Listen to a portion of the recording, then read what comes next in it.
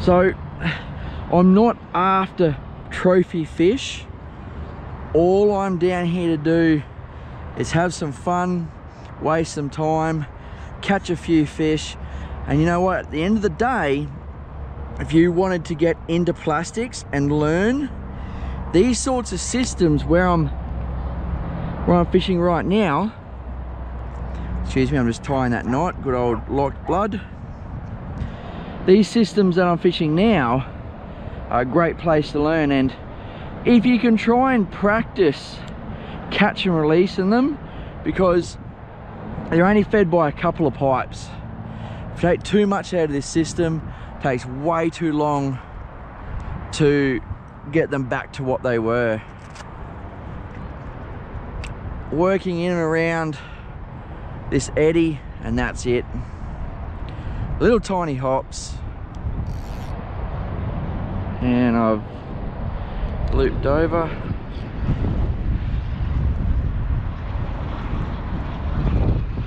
Very hard with the wind, so you do have to be patient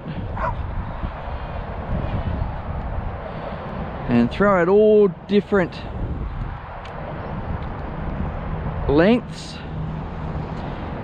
If you're not getting a hit in one particular area, just move a couple of steps, your right or left, and start peppering the same area again, because you're always going to change your angle of retrieve, and that's covering more area, and that's what you want. You really want to cover all this area as best you can.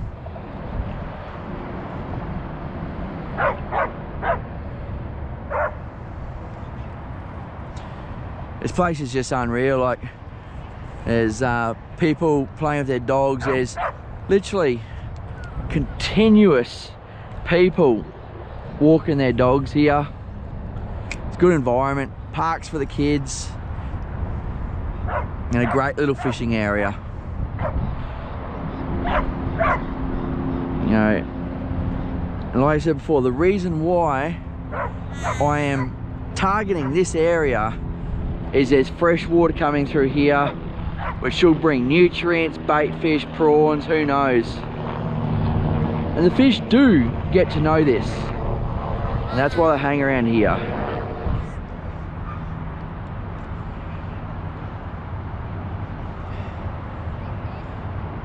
Very, very simple technique. Couple little jiggles of the rod tip.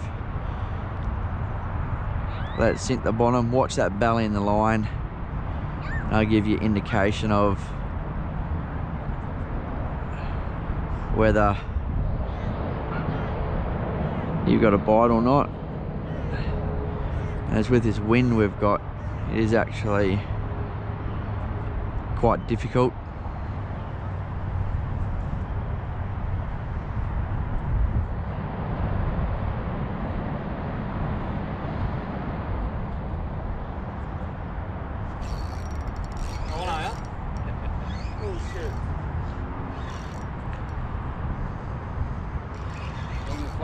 Yeah, a little floody.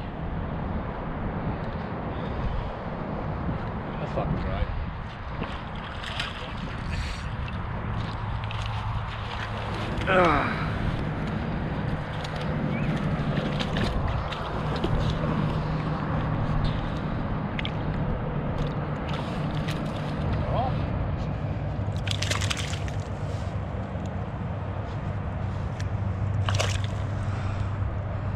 Another little fish fall into the 2.75 mil gobblers shrimp.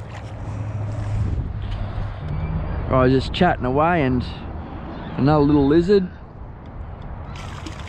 That 2.75 shrimp pattern doing the damage again. They're really just hugging that edge of the current line there. I will pop this out and get him back. There we go.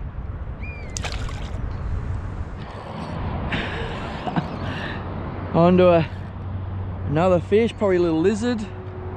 Yep, little lizard.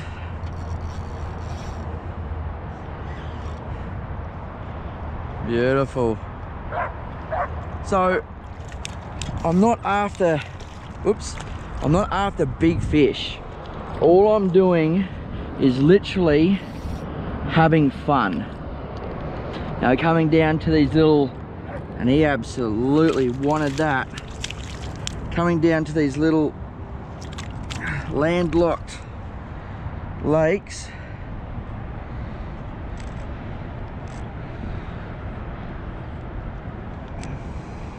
What I'm actually going to do here is he's hooked in and around the gills.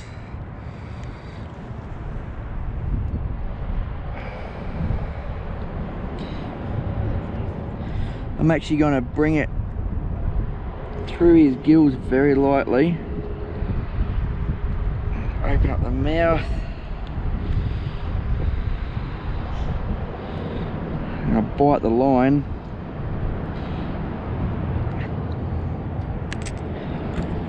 And then pull the line back out. And that won't have damaged him at all. And then back we go. Beautiful.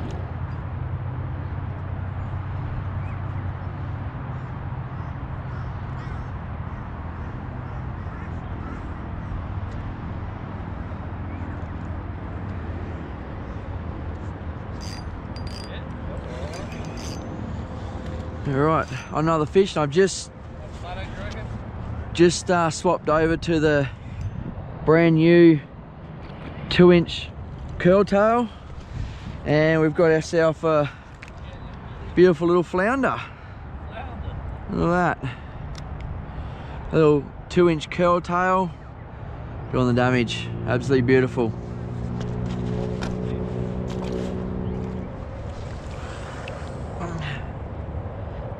Let him go. Beautiful.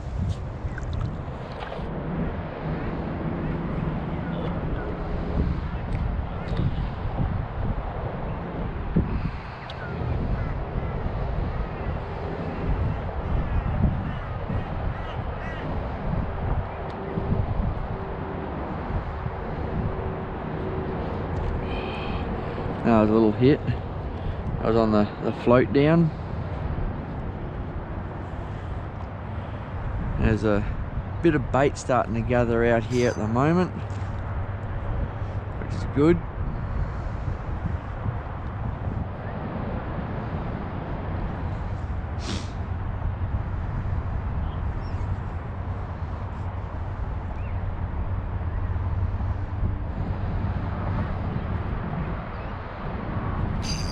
There we go. Our little rat flatty.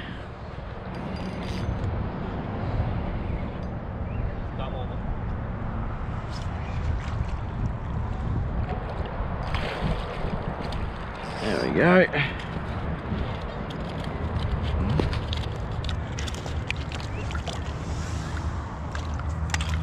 Alright.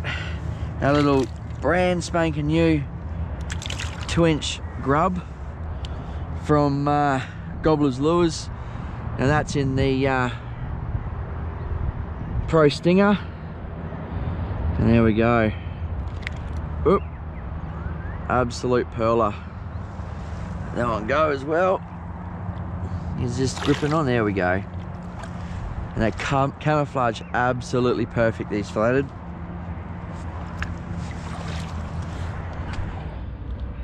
Well, a bit of a rundown. So that's the all new 2-inch curl tail by Gobbler's. That particular colour is the Pro Stinger. Now these have not been released yet.